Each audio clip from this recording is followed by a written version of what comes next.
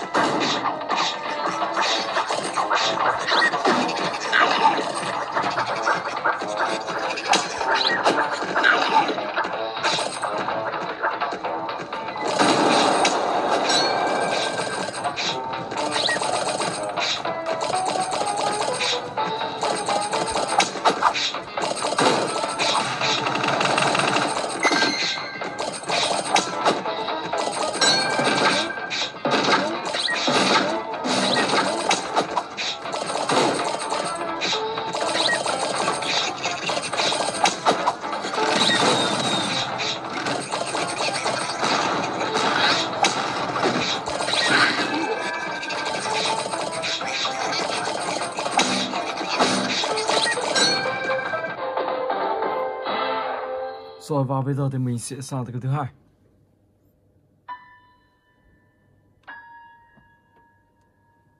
Okay, I'm ready.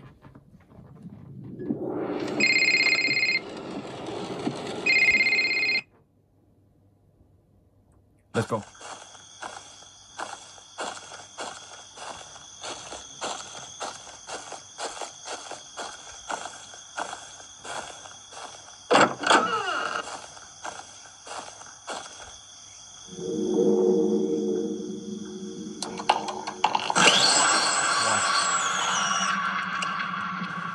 Hình vừa rồi biểu hiện đó chính là một người đầu trâu mặt ngựa, rất là kinh dị luôn.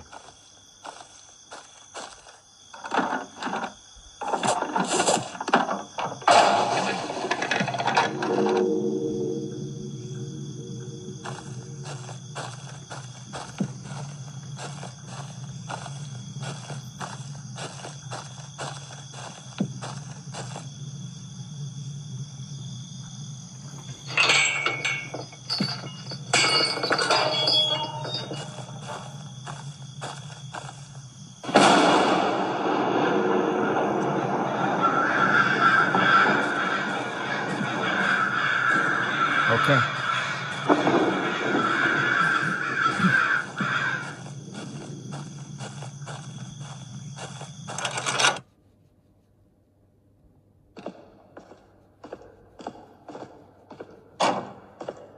Slender cần một chiếc búa để phá vỡ chiếc bình này.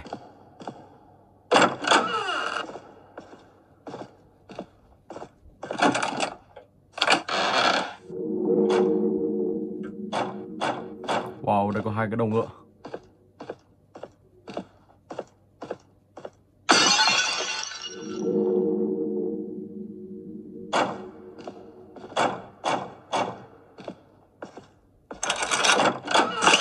Wow.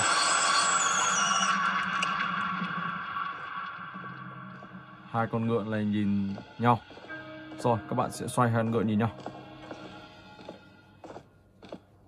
Từ đó thì các bạn sẽ mở được cái hòm kia, hộp kia.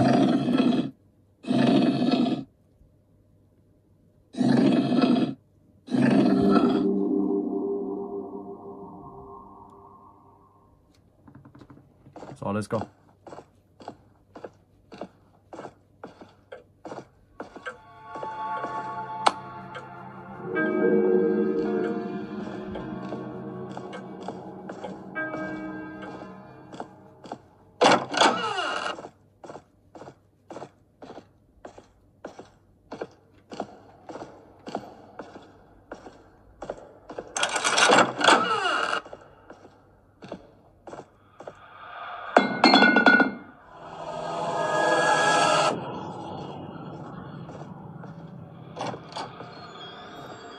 Cánh cửa bên kia lại mở ra rồi. Mình sẽ sang bên kia.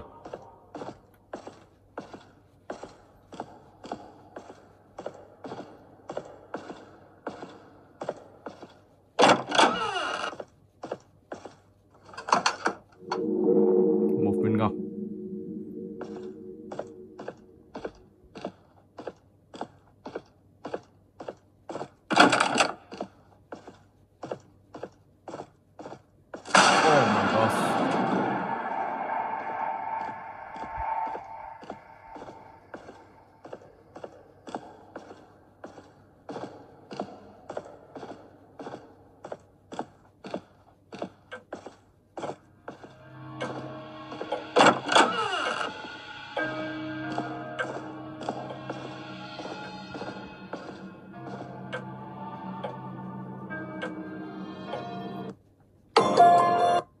Ok, và bây giờ thì mình sẽ sang cái thứ ba, Demolish Malot 2.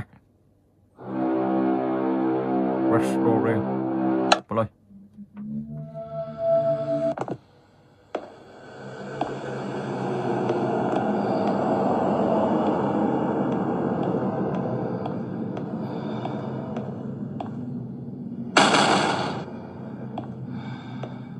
Game ma kinh dị.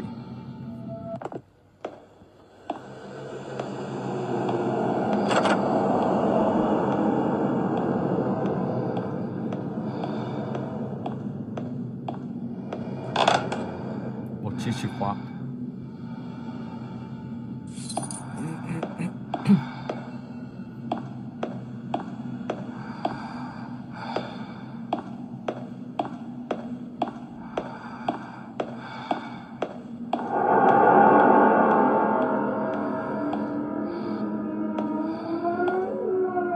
Wow.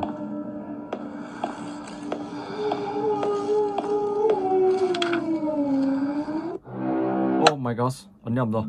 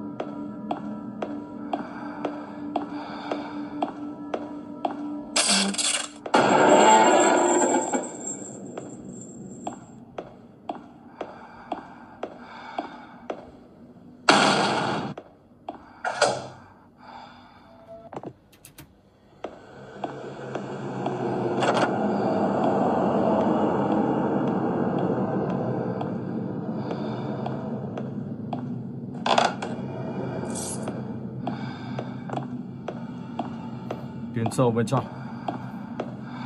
Nó rất chi là kinh dị luôn. Một cái hộp.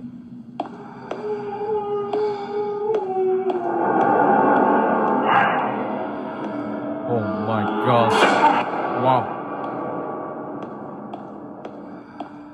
Đây là một tựa game ma kinh dị bẻ khóa. Nếu các bạn chơi buổi tối tựa game này thì rất là hãi luôn.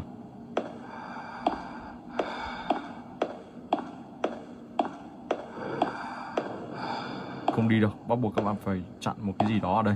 Lúc đó các bạn mới lên trên tầng đó được.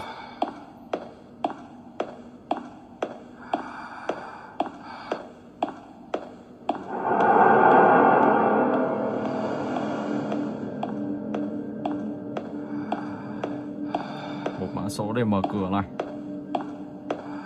các bạn phải đi tìm.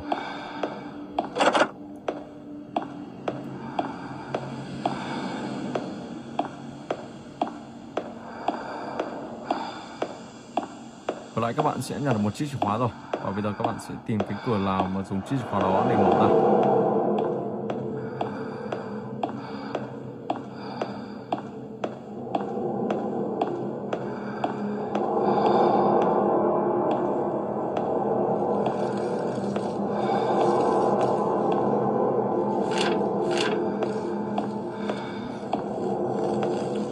Rất hại luôn.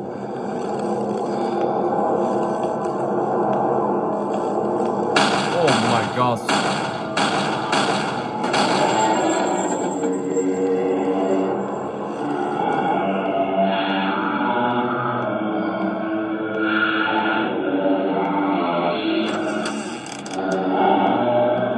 Rất chill cái gì đó, và các bạn sẽ tìm kiếm tiếp và cuối cùng thì sẽ bẻ khóa và tẩu thoát khỏi ngôi nhà này, của ngôi nhà ma. Rồi, và bây giờ thì mình sẽ sang tới thứ tư, Slendrina 2D.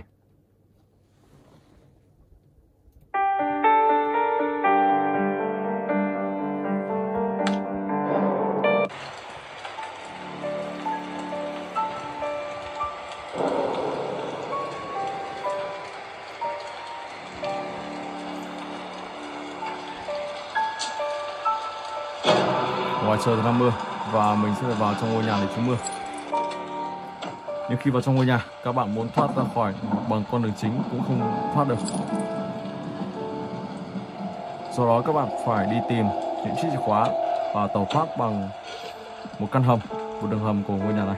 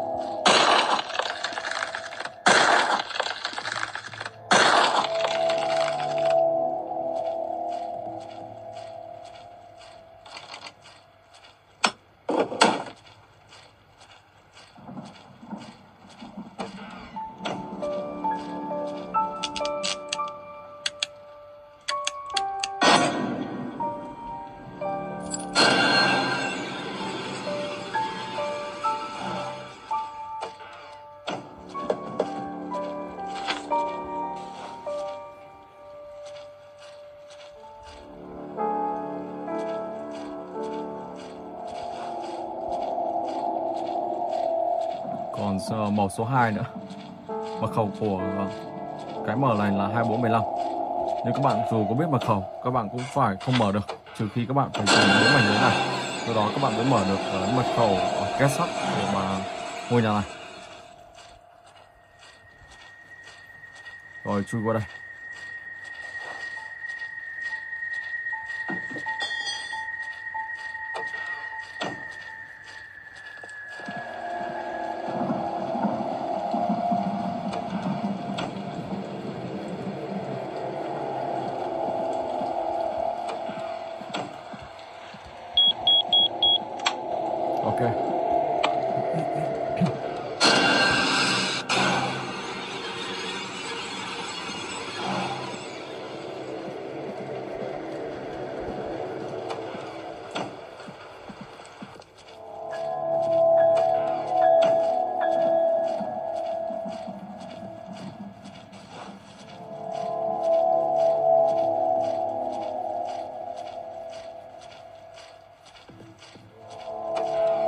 lắp cái này vào.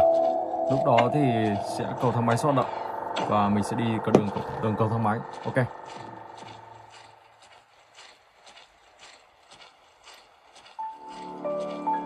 Rồi, chui qua đây nào.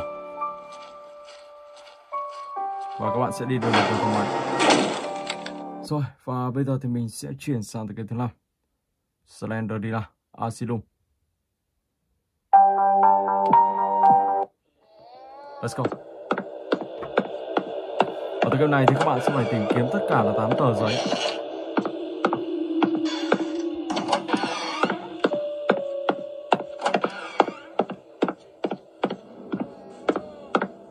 Tờ giấy được gắn trong bệnh viện này. Phải đi từng căn phòng và tìm tất cả 8 tờ giấy này.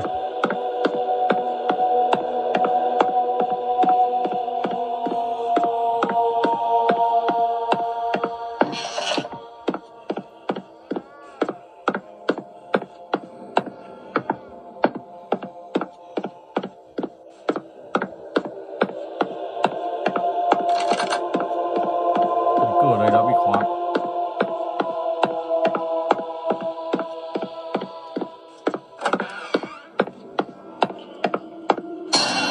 Wow.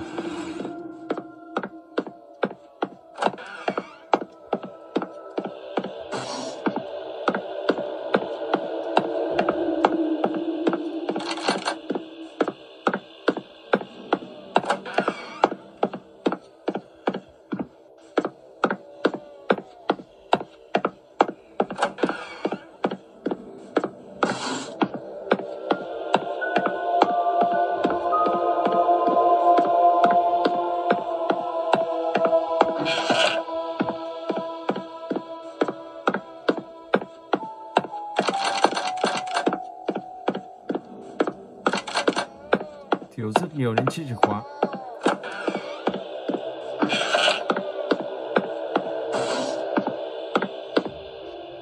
Tờ giấy đầu tiên.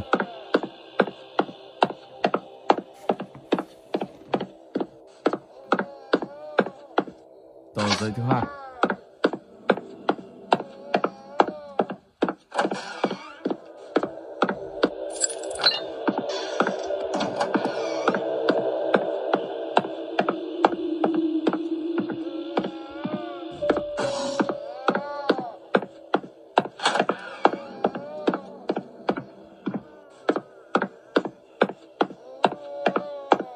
Khi tìm hết là phía ngoài, sau đó các bạn sẽ vào bên trong tìm kiếm tiếp. Các bạn sẽ vào dãy trong. Và đây là quỷ, đó là chồng của ma.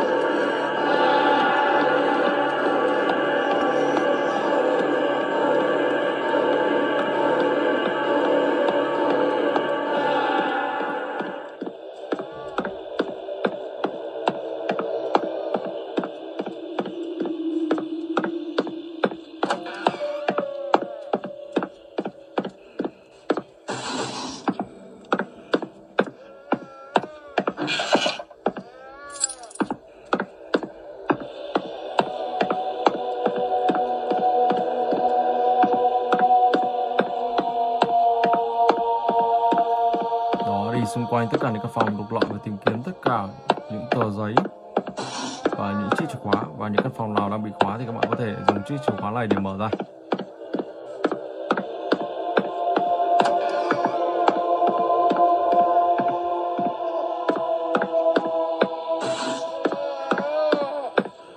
Đó, cứ như thế. Ok, rồi. Và bây giờ thì mình sẽ chuyển sang cái tiếp theo, Bendy and Ninja Magic.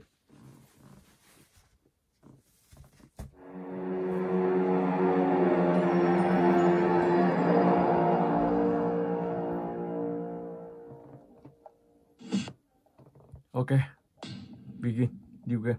Yes. Let's go.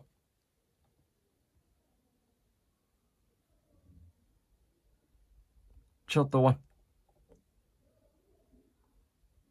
Bendy and Ninja Magic. All right, Joey. I'm here. Let's see if we can find what you wanted me to see.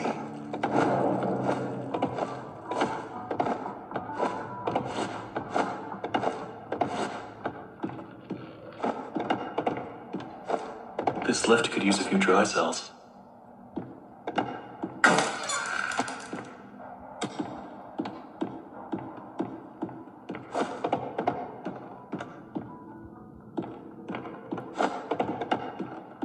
Mình sẽ lắp hai con pin vào đây. Let's see what you're hiding down there, old friend. Chiếc máy nó hoạt động.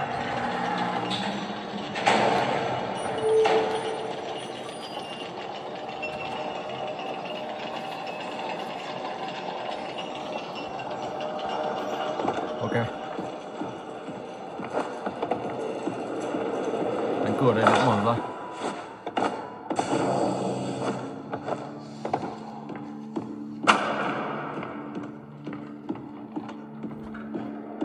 Alright, how do I get this to work? Ở đây các bạn sẽ tìm kiếm tất cả 6 món đồ. Who put this here? Sau đó đưa vào 6 cái trụ này. Oh my god. Món đồ đầu Joey, tiên. what were you doing?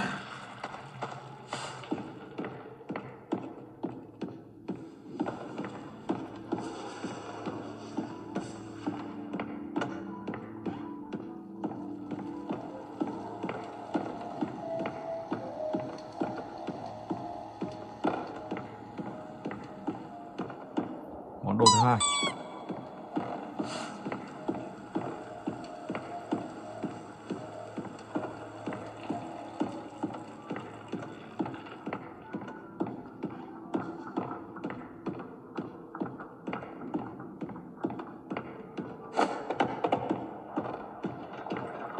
Món đồ thứ ba.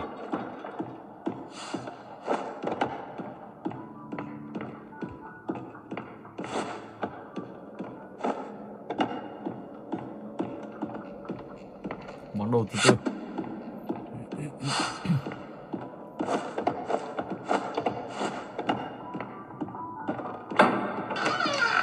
Món đồ thứ năm.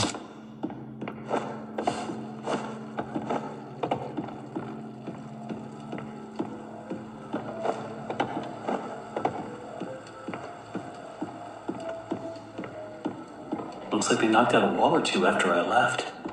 Guess it took a few people to replace me. Đây là món đồ cuối cùng. Ok. Okay, that's all of them.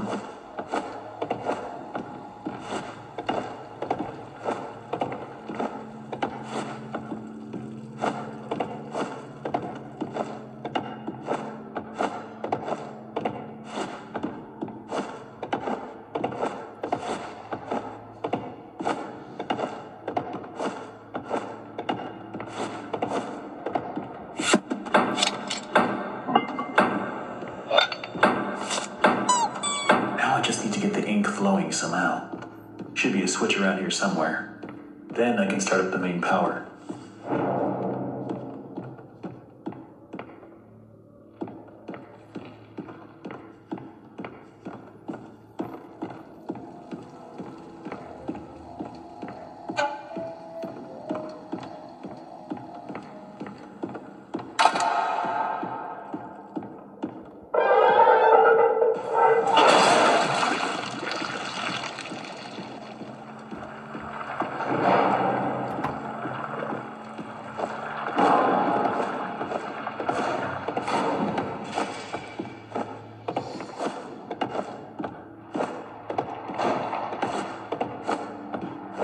Rồi mình sẽ dập nó ra.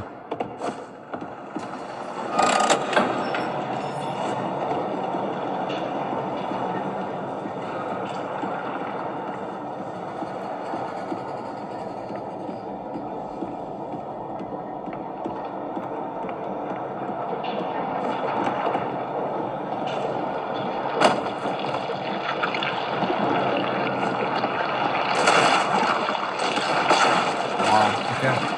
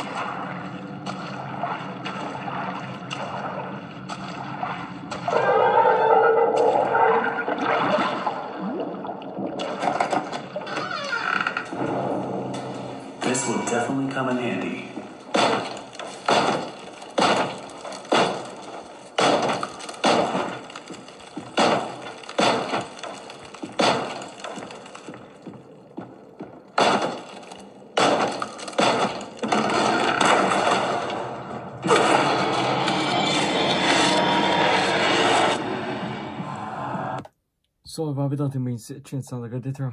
Slender đi là rồi Cellar.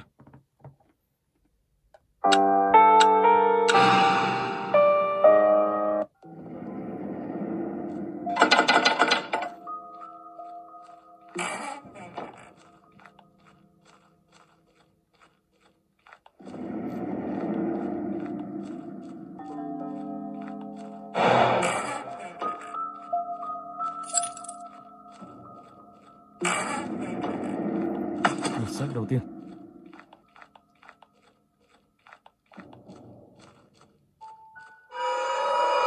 Oh my god.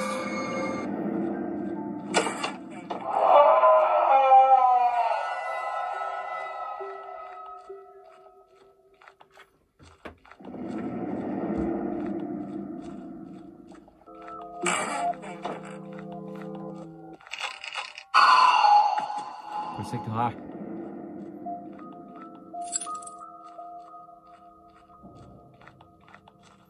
Quyển sách thứ ba.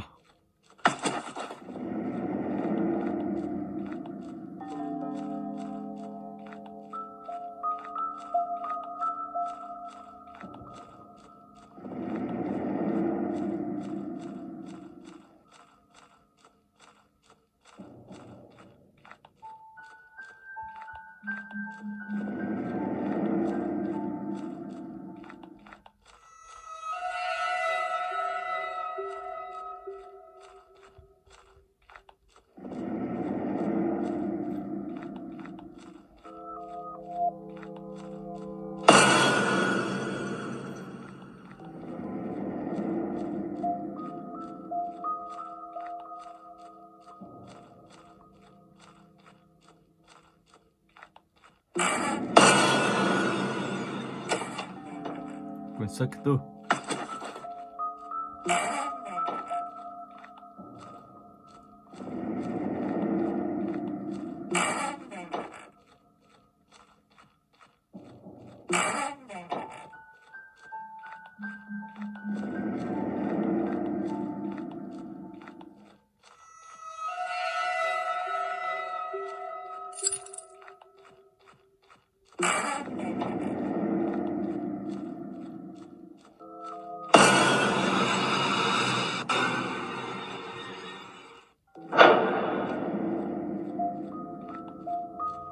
Quyển sách thứ 5.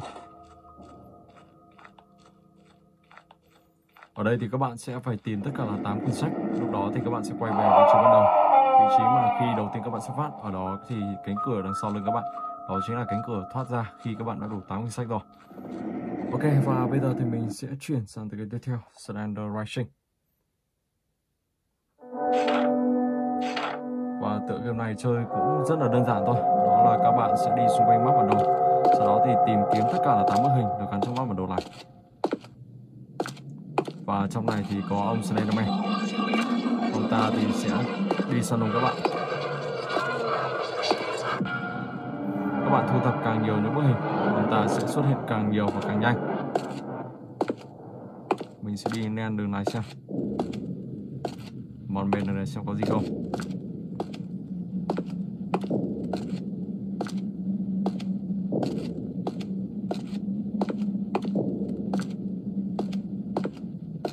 Ồ, bức hình thứ hai đang gần đây. Đó, sau tường.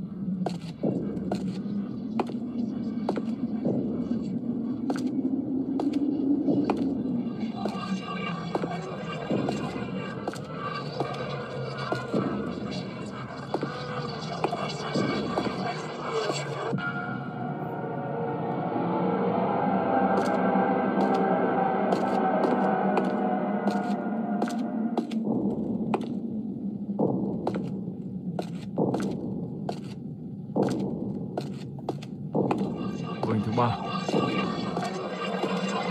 ở bên tường bên này. Oh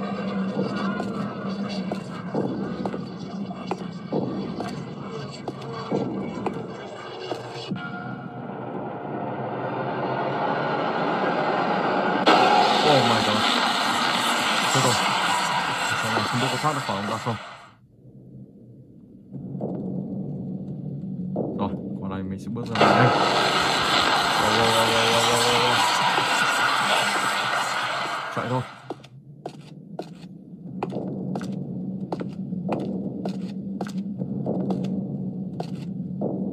Ồ, bức hình thứ 4, bức hình thứ 5 rồi chứ. Vào một đường bên này.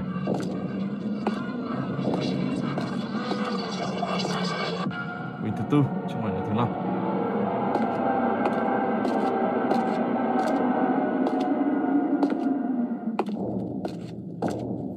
Đó, và các bạn cứ tìm kiếm như thế tất cả 8 hình.